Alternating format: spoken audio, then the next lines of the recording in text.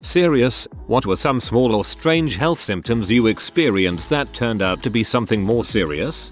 A little over 4 months ago I started feeling very strange at work. Like, you know those old TV shows where they'd go into a dream sequence and everything was fuzzy and out of focus? That. I was walking and talking, but not 100% present. It had me freaked out, so I went to a coworker's office, sat down, and tried to explain what I was feeling. After a bit, he asked, "So, do you want to go to urgent care?" He'd been through a heart attack, so I said yes. Arrived at urgent care a short time later, they took my blood pressure and said that there were 2 emergency rooms nearby, and which one did I want to go to? Not if, but which one. The diagnosis was malignant hypertension. I wound up in the ICU for a couple days and have been on a crap ton of BP medication since. The episode happened about 4 in the afternoon. If it had happened at 4 in the morning, with nobody around to take me to the hospital, I might be a lot more dead right now. When I was in the military I started having a strange ache in my abdomen. Ignored it for about 2 days. The 3rd day I had everything coming out of both ends mostly non-stop. Made it to sick call that day and they told me I had the flu. Later that night while on patrol my partner found me unconscious behind the wheel and took me to the ER base. Turns out my appendix had ruptured on that first day and I didn't know about it. Emergency surgery 2 hours after arriving at the ER and 2 days in ICU and 5 more in a regular bed after they told me that I was born with 1 kidney and I was being discharged because of it. Fun times. The amount of folks I met while in the Navy who had only just discovered medical issues after getting in. I knew at least 2 people who found out they had Crohn's disease, one who got separated, and the other who tried to hide it. No idea what happened to the latter guy. Last he told me he was pretty sure he was crapping part of his intestine. Thought I had a bug bite on my forearm. Over the course of 2 weeks it became painful to hold anything. Then it became painful to move my fingers. Forearm swelled to roughly 1.5 times its normal size. About a week later, 3 weeks from when I first noticed the bug bite, girlfriend just takes me to the ER. They say, "Oh, it's probably a bug bite, but do an ultrasound anyways." Doc starts telling the nurse he needs a list of things and when she comes back she has 2 other nurses with her. Turns out I had an abscess. They cut it open and cleaned all the dead tissue and pus. Was about 1 inches long x 1/2 wide x 1/2 deep. Infection had started killing the muscle but luckily hadn't got tendons yet. Still seeing a wound specialist over it. The extra nurses were there to watch cause I guess they like that kinda stuff. I'm just glad it didn't turn out to be spider laid eggs in me.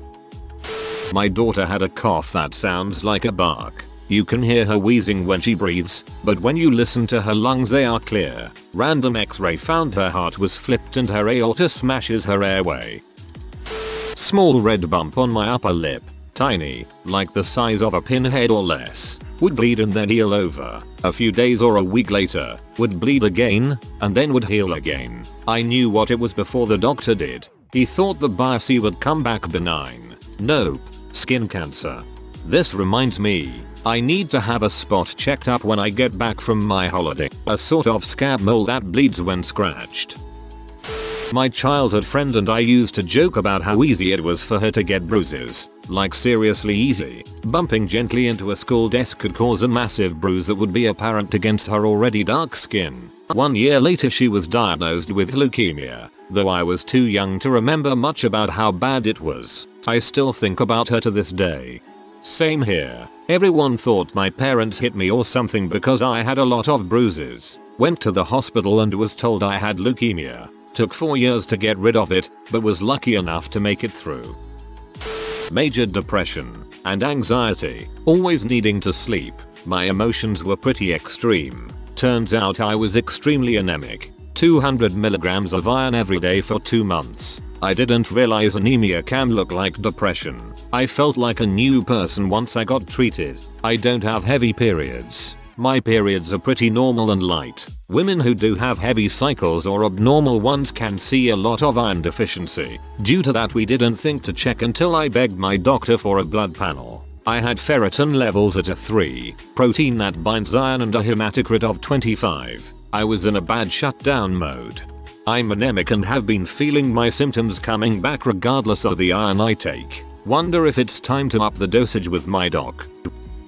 A couple years back, I had an infection just past my tonsils in my throat. I didn't know, but I couldn't get anything past it, be it liquid or solid. I really wasn't too worried. It was a huge nuisance to me. When I got to the second one, mind you, I had it surgically removed. I was told after if it had lasted any longer, another hour or so, or I had jostled it just right in a bad sense, it would have popped and the liquid inside probably would have killed me.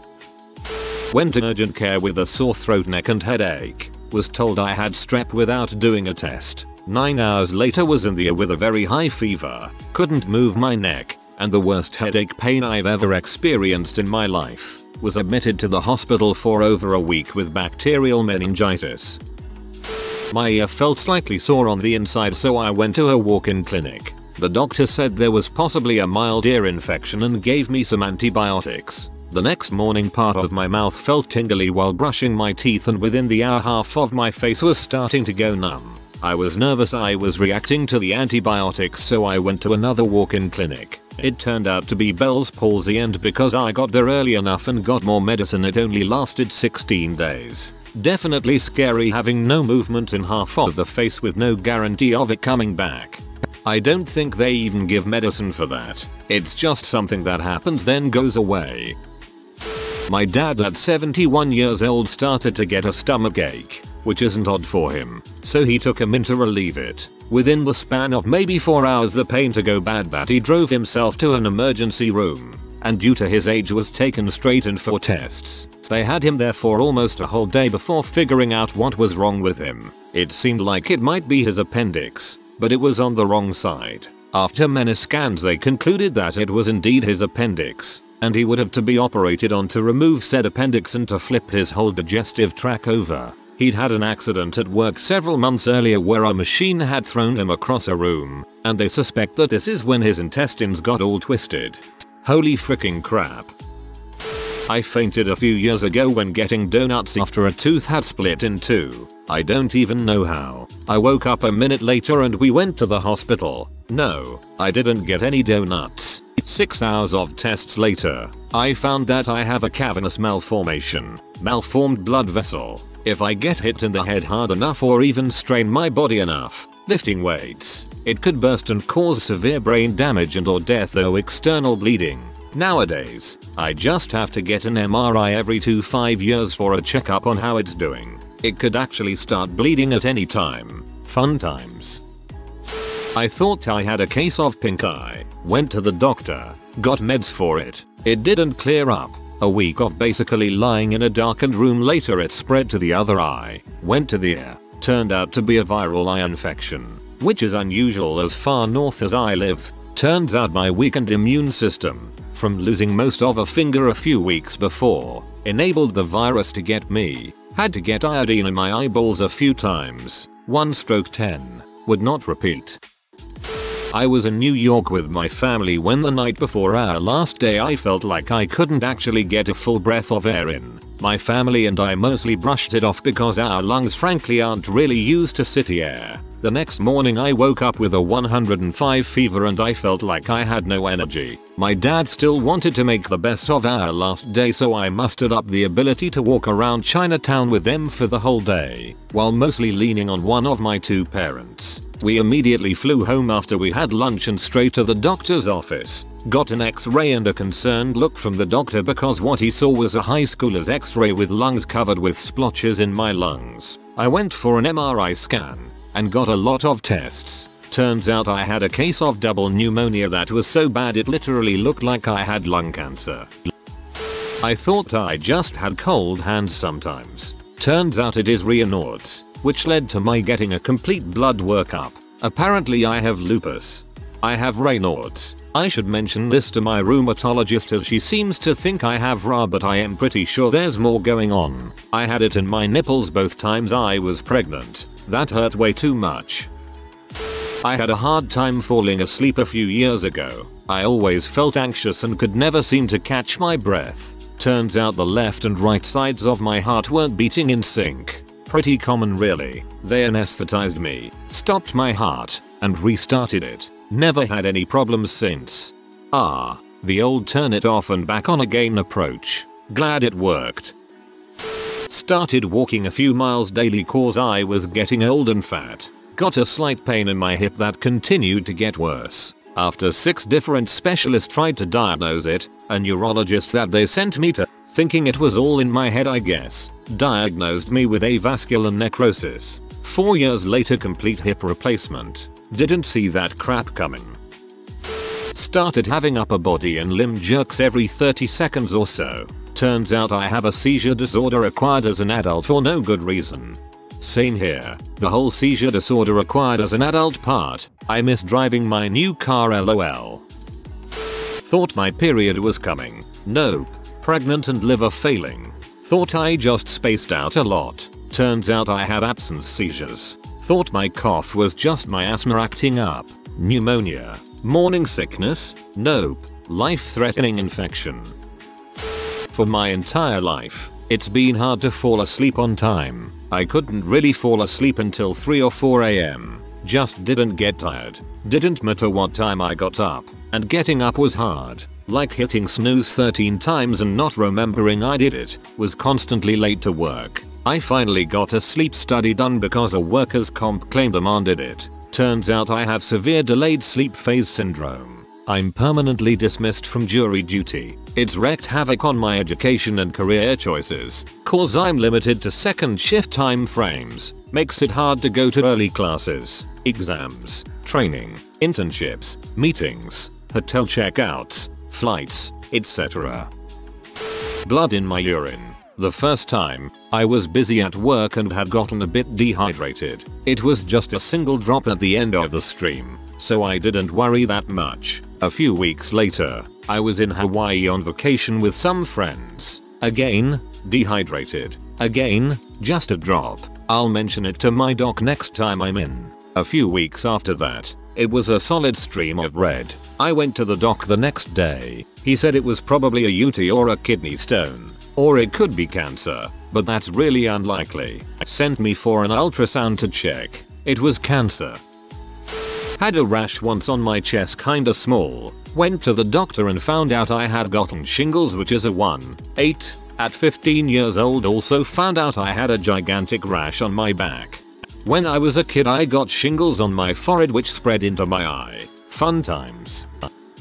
I had a small headache that just wouldn't go away. It slowly got worse and worse over the course of about a week, and by the time I ended up going to check it out, I was finding it painful to look at light sources. Thankfully it wasn't meningitis or encephalitis, but I did have a severe sinus infection and a potassium deficiency, and if I hadn't come in for that checkup there could have been some serious damage. The moral of the story, if something is persistent, be it a cough, headache, itch, you name it, get it checked out. It's probably nothing, but you don't want to let it spiral out of control if it is something.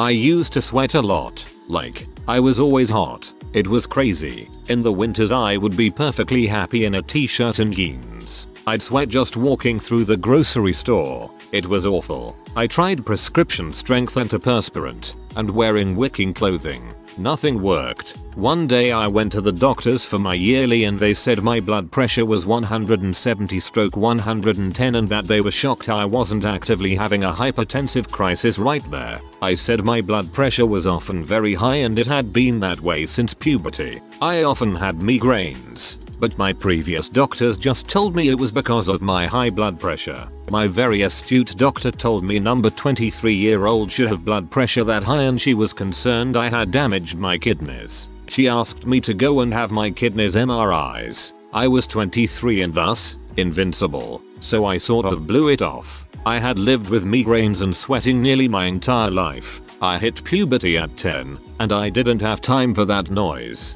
Eventually, she called my work and told my boss to have me contact her. So I called her back and she very seriously told me to go and have my MRI. So I did. Turns out I had a very rare tumor called a pheochromocytoma. So rare it was featured on the show House. Normally, these sorts of tumors hang out on near the kidneys, but mine was even rarer and was in between my vena cava and my aorta. It had hooked into my blood supply and was growing very happily. It was massive, grapefruit sized, and would often push against both my vena cava and my aorta, causing my migraines. The sweating came about because the tumor produces mass quantities of adrenaline and norepinephrine. By the time they caught the tumor, I had 13 times the catecholamines, flight-fight hormones, in my system that a normal functioning person would have. I was constantly on edge, and it was just how I thought my personality was. Anyway, I was put on medicine to stop all catecholamine production and told to stop doing anything dangerous. I was told that if a tumor was provoked in any way, including a biopsy, it could release a massive dose of catecholamines and trigger a heart attack. They did surgery after my catecholamine production dropped, and now I'm perfect. No more sweating, no more headaches, and all because one good doctor saw my high blood pressure and sweating and realized I was probably in danger. Jesus Christ, that's terrible. Had to stop reading for a few minutes because it was so crazy. Let's hope that it was just your body fricking with you. Hope you're doing well. About 6 months ago I woke up and my left eye felt bigger, for a lack of better terms. I didn't think much of it, didn't get a lot of sleep that night, so I thought I could have been that. Had plans that day, so I didn't consider checking it out or even worry about it. Went about my day, breakfast, an aunt's birthday party for lunch and work in the evening.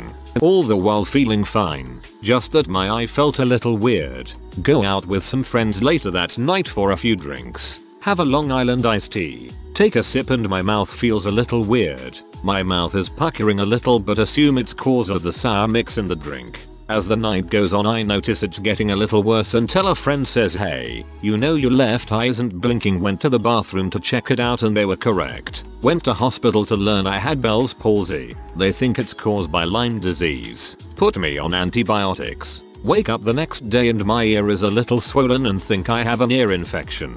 Go back to the doctors because I don't know what I can take for it while on the antibiotics. Turns out I had shingles, and it manifested in the nerve of my ear. Out of work for 2 weeks. Month and a half till I can't move my face again. 3 months till completely resolved. TLDR. Woke up and my eye felt weird. Had Bell's palsy and shingles at the same time. My first period ever. My parents and I thought my kidneys were failing because I was in so much pain.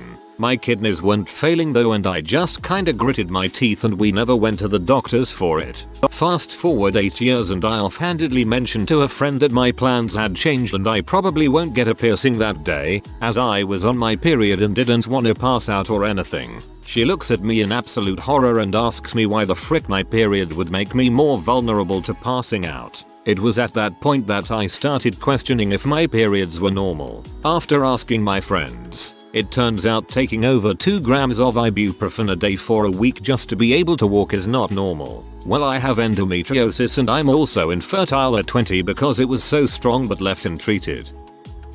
I woke up one night with a gnarly stomach ache. I figured it was gas or something and it would pass if I just slept it off. I woke up every 15 minutes or so with an even worse feeling in my stomach. Luckily I was visiting my parents and my dad is a very light sleeper, so he saw me walking around in obvious pain. I told him I had a bad stomachache and it didn't feel normal. He convinced me to go to the hospital, but I was reluctant because we had tickets to the Bills game that day. The pain kept getting worse and worse, so I caved and let them take me to the hospital. When we got there the pain was so bad I was in tears, so eventually they gave me morphine. It took a couple hours and an MRI, but eventually the doctor came in and said I had appendicitis. At this point it was pretty inflamed and it could burst soon, so they were going to have to remove it. Now there was no way I was making it to the Bills game. The surgery went well and I was discharged the next day. It took a couple weeks of recovery and I'm still pretty salty that my own appendix tried to take me out.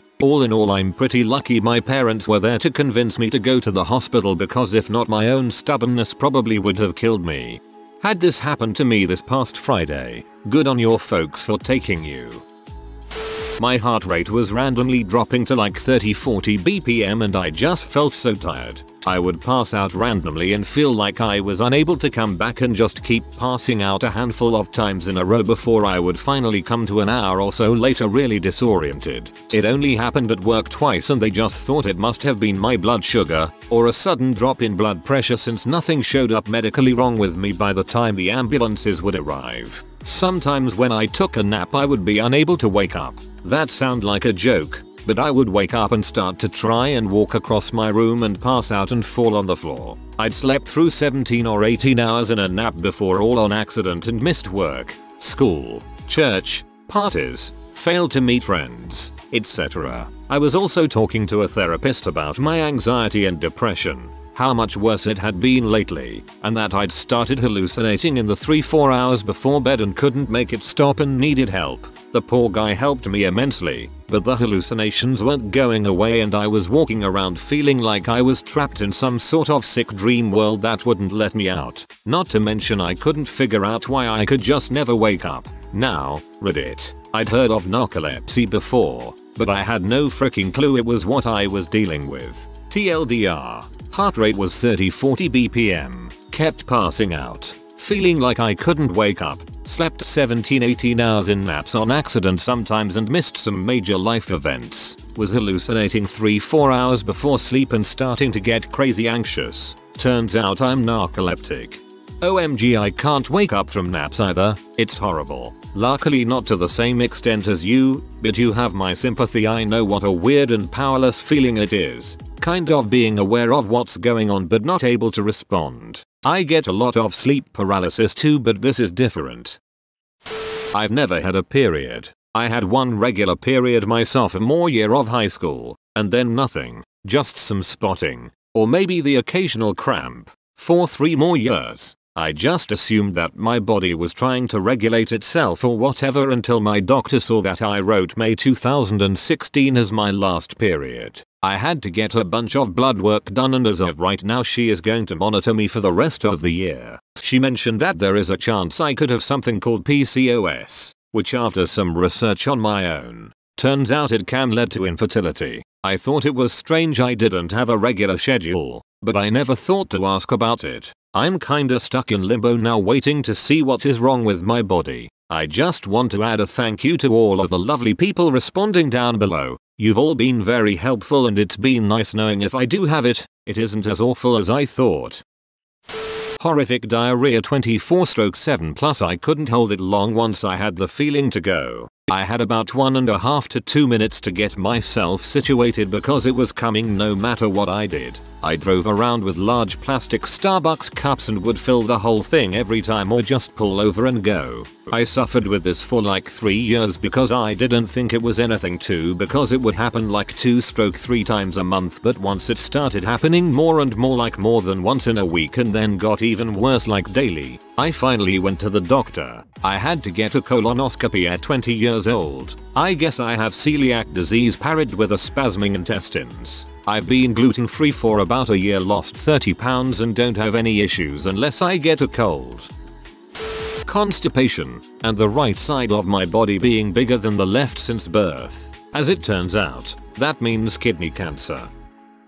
It began 20 years ago with sudden, literally overnight onset of lactose intolerance. Because of my genetic background, I figured that this was normal as my family history goes back to warmer climates. Then, slowly, over time, I somehow normalized never having a solid poo and being constantly nauseous. I found myself blocking out 2 hours of my every morning, including getting up before dawn if I had to be somewhere early in the day, just to empty my bowels. But again, I normalized all of this because I was only going in the mornings and figured that as long as I went, everything was fine. It wasn't until the symptoms got so bad that I was walking around in freezing weather with my coat unbuttoned because anything touching my throat would make me puke, that I went to the doctor about 5 months ago. I was thinking it was a gallbladder issue, but the blood test said celiac disease. I'd been poisoning myself with gluten for 2 decades. I've just had biopsies taken from my stomach and I'm hoping that the damage I've done is reversible. There's a chance that it's not, which puts me at heightened risk for certain cancers and other autoimmune diseases. I get my results on Tuesday. Good luck, Buddy X. If you are new to the channel, you can subscribe. I publish new videos every day. Until then, check another video.